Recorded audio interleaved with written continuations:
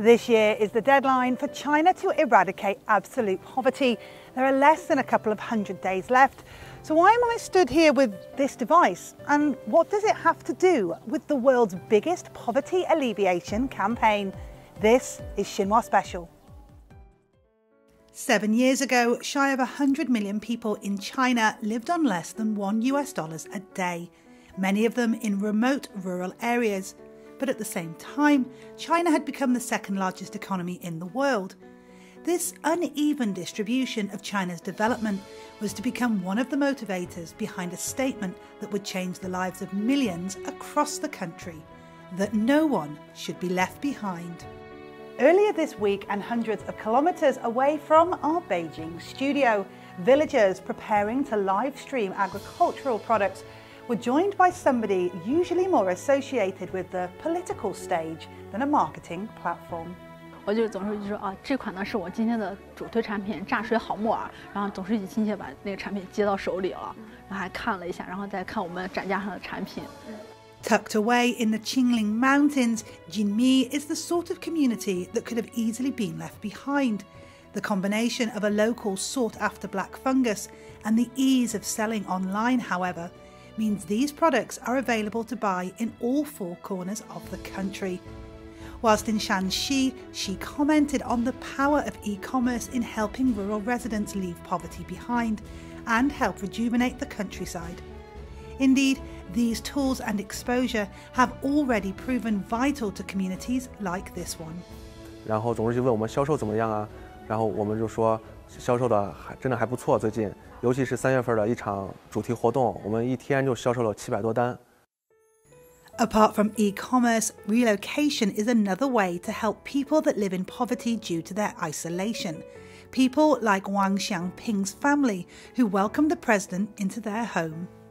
总书记来了以后呢，就是问了我们以前居住的环境，居住在哪里，然后家里有多少亩地，以前种的什么，经济收入怎么样，现在搬下来以后有什么变化，还有没有困难，这些方方面面呢都问得很细致，对我们的生活非常关心。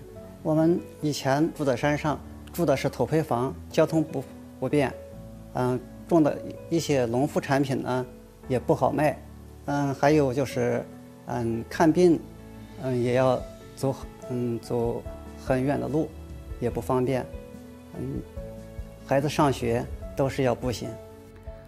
Wang's new community is home to 1,346 households that have been relocated from remote, dangerous or poor areas across the town.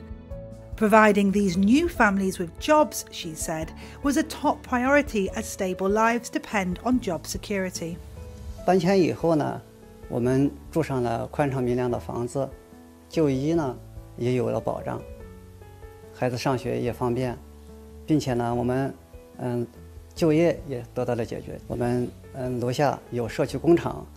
Wang and his wife have become home renovators, and last year they took home 40,000 yuan, more than enough to cover their son's college fees. 只要我们辛勤劳动，我们的日子会越来越好。This is not the president's first trip to Shanxi.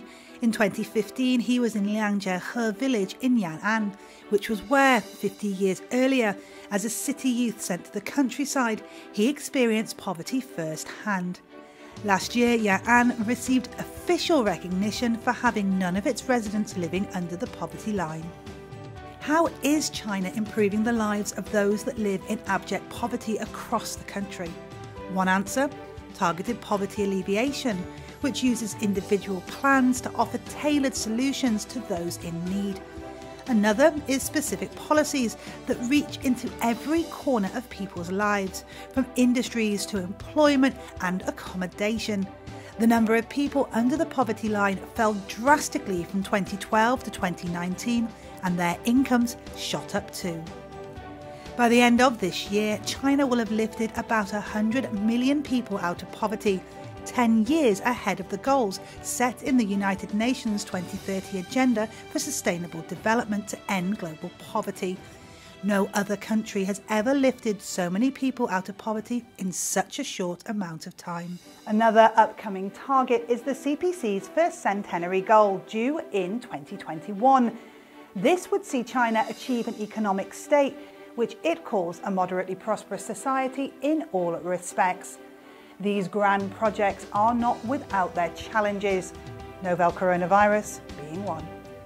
The virus has had an enormous impact on people returning to work, the products made by communities to generate income, and the poverty alleviation projects themselves.